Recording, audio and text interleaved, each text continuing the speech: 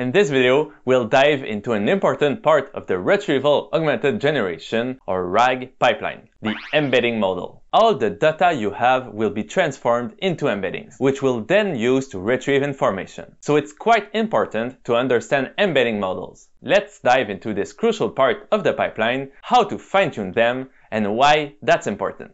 So what exactly is an embedding model? In RAG, our first step is to convert all documents or text into numerical representations. This process is called creating embeddings. An embedding model takes in unstructured data and converts it into these numerical representations. The cool thing about embeddings is that they give us fixed length representations or numbers for our words, no matter how many different words there are in the given text. And here's the key part. When the model converts the text, it keeps similar meanings close together. Embedding models convert the text or even images or audio, as for GPT-4o, which are high dimensional, into our lower dimensional representation, which we call embeddings, or also latent space, which is where the embeddings lie. This latent space captures the important features and similarities in a simpler form. For example, an embedding model might take a 2000 word document and represent it into a 300 dimensional space, meaning simply 300 numbers in a list, which is much smaller than the original space, but still retains the meaningful relationships between words. It kind of understands what the global 2000 words essay means. Embedding models are useful because they can understand the relationships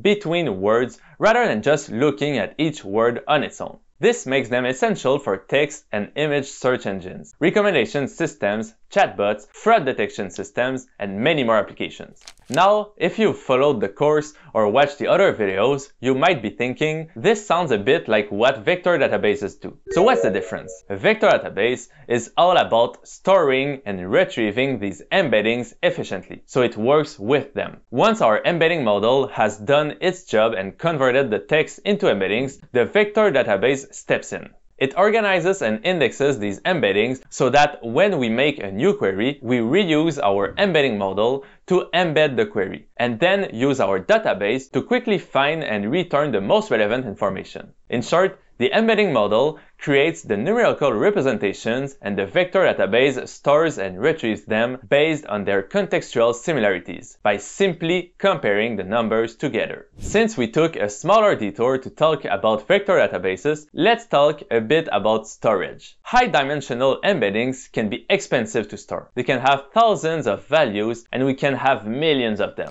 This is where Matryoshka embeddings come in handy. Imagine Russian nesting dolls. They start big and get smaller and smaller as you open each one. Matryoshka embeddings work similarly. They start with a large size, say 1024 dimensions, and gradually reduce during training to something smaller like 64 dimensions. By the end of training, even these smaller embeddings can capture the essential meaning of the text almost as well as larger ones. It's like just more general. We can then compare the smaller ones, starting with 64, to find the most similar embeddings, and then rerun a search on a larger representation like 128 to find the most similar ones from the subgroup, and repeat this process until we reach the larger dimensions like our 1024 we started with. This useful approach makes the storage and computation during training and fine-tuning much more efficient without losing quality. Likewise for retrieving in production.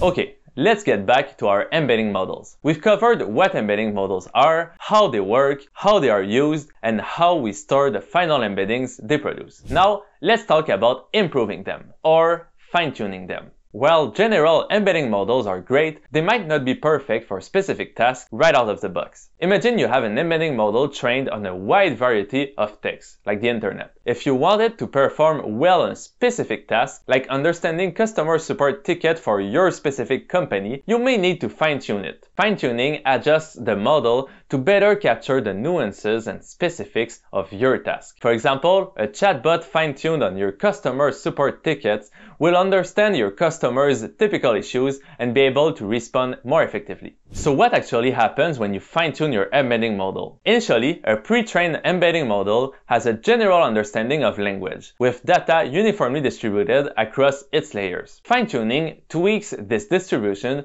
to focus more on your specific task. This means the model model's latent space, which is that simpler numerical representation we talked about, gets adjusted to form more relevant and task-specific clusters. It will learn to better split the data even in a specific field, whereas it would have been all very similar using a more general model. In general, the lower layer of a pre-trained model captures fundamental language features, while the upper layers develop task-specific understanding during fine-tuning. For example, in our customer ticket situation, the lower layers capture fundamental language features like grammar, word meanings, and basic sentence structures, so they could recognize terms like refund and order. However, without fine-tuning, the model's upper layers only have a general understanding of customer service context. When fine-tuned on our specific dataset of customer support tickets, the upper layers of the model adjust to understand the particular nuances and common issues relevant to our business. This means the model can recognize specific problems and provide responses based on the given context. It can effectively handle a ticket like I need help with my recent order, it hasn't arrived yet, by identifying it as a delivery issue not arriving based on past similar tickets and finding the right information from the database to give the appropriate answer to the customer instead of taking out all the information related to the word order, for example. This makes a fine-tuned embedding model better at handling context-specific tasks compared to a generalized model. Fine-tuning an embedding model involves a few steps. First, you need to select a pre-trained model. Start with a model that already performs well on general tasks. We show the best one in our course. Then, prepare your data. Gather and pre-process data that's specific to your task. Third, adjust the model. Retrain or fine-tune the model on your dataset, often using transfer learning techniques, which we also show in the course. Fourth, evaluate and optimize. This is important.